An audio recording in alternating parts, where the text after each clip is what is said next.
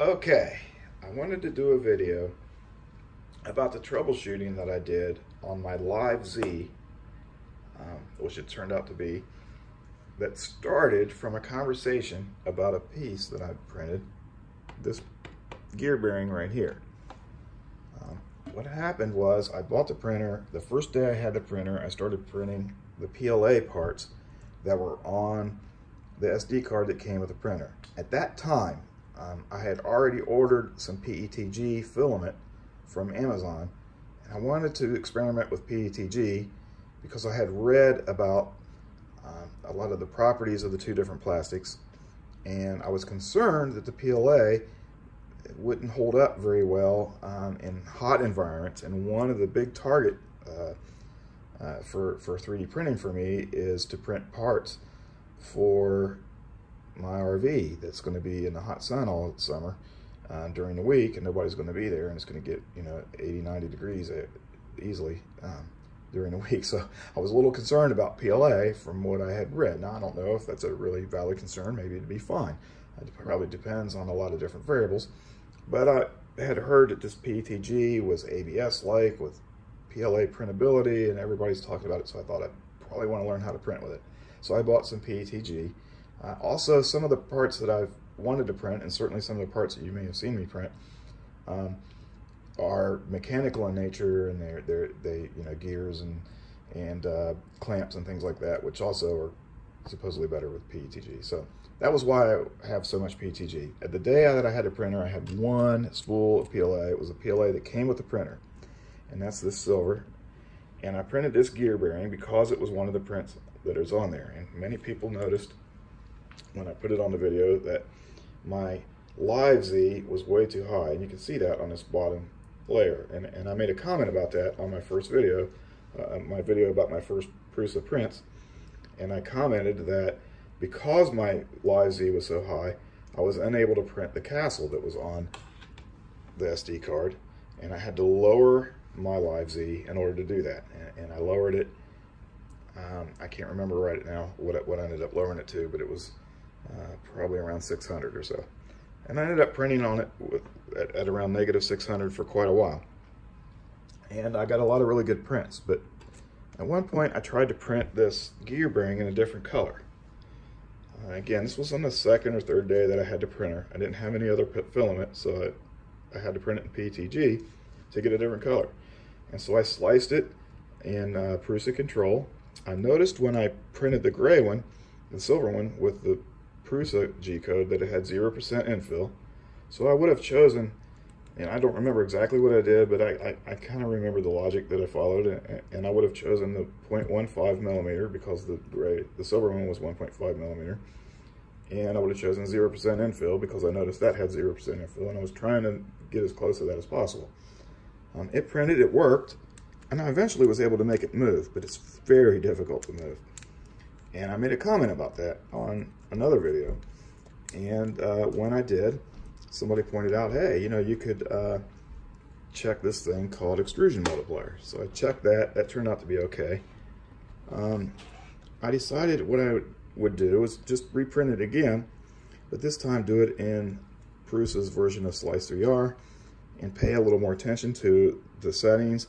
And so I chose the 0.2 micrometer, 0.2 millimeter, I say that wrong, 0.2 millimeter preset, speed preset. I used 0% infill, and I hit, slice and G-code. And I printed this out, and it works. I was able to get it loose, but the bottom layer was completely fused. So again, my Z-axis was too low for PETG. So I had set it for PLA, and I'd been printing with PETG, and I've been getting away with it, but I had a lot of parts that had a lot that either fit together, and a lot of times it would be hard to get them to fit together. It'd be hard to get a pin inside of a hole that would hold something that would move or whatever. And it's because these bottom layers were too big. There was a little bit of an overhang, like it would print, where the wall is supposed to be, but there'd be an overhang. And through a bunch of cutting with a knife and some sanding on this, I was eventually able to get this one to work pretty good, but nowhere near as good as the PLA ones. So at that point, I knew I had to go a little bit deeper. And so what I decided to do was reprint one more time in PLA the Prusa provided G-code.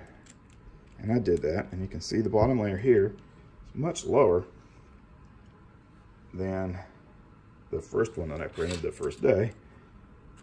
All right, you can certainly see that. But again, I'm having some bed adhesion problems here. You can see that as well. The bottom layer is kind of modeled there. And that's because, well, the bed wasn't clean. I saw that, and you know, I was taking some videos while I did that. And I'm not going to share those videos because it turned out they were really long and boring, and you know, they were disjointed, and I'm going in different directions and trying to figure out what's going on. So not really anything to share there, but it helped me to document what I was doing. And you know, I can tell you the bed was not clean, and some other issues there, and you can see some lifting here in the corner. But this came out great. It works great, and I was paying really close attention to how the tool path, the extruder moved and stuff while it was printing it, and it wasn't just the Z layer. And so that's what got me to load the 2 G codes. So I took the G code that I used to print. I have to look at the bottom of this one that day so that I didn't slice 3R. And it's a G code that I got from the printer on the SD card, and I put them both into a G code viewer in a web browser and compared the two as I'm moving up through the layers. And that was when the light bulb really went off. At that point, I knew there was a setting. I noticed there was a giant difference in the way that it printed around these walls as it went around this gear. And it took me a few experimental slices to figure out what setting it was, just turning things on and off and reslicing and comparing it in the G code viewer. But it wasn't too hard, because once I saw the setting, I thought that's probably it. It's called Ensure Vertical Wall, Vertical Shell Thickness, Ensure Vertical Shell Thickness. And what it does is it causes extra infill to be printed, even if you have 0% infill, near these walls, especially if they're tapered. And all of these walls on this inside of the gear are tapered. And what it caused this to do is, as it's printing each of these layers of this gear, instead of just going around the outline of the gear, it's just doing a bunch of tiny little movements. and so it's, you know, it's causing a little over extrusion, a little bit extra materials coming out because it's PETG, and it's a little leaky, right? And so I turned that off and sliced again with PETG, and I got a G code that when I compare it to the original Prusa G code, and I look at them in the side by side in the browser with the G code, you know, preview, yeah, they look a lot similar. The tool paths look much more similar. They're not identical, of course, but they're much more similar, almost identical. And guess what? I printed this out. It just, again, at that point I hadn't really figured out my Live Z, so I still had, you know, look, there's a little piece of plastic that's about to come off.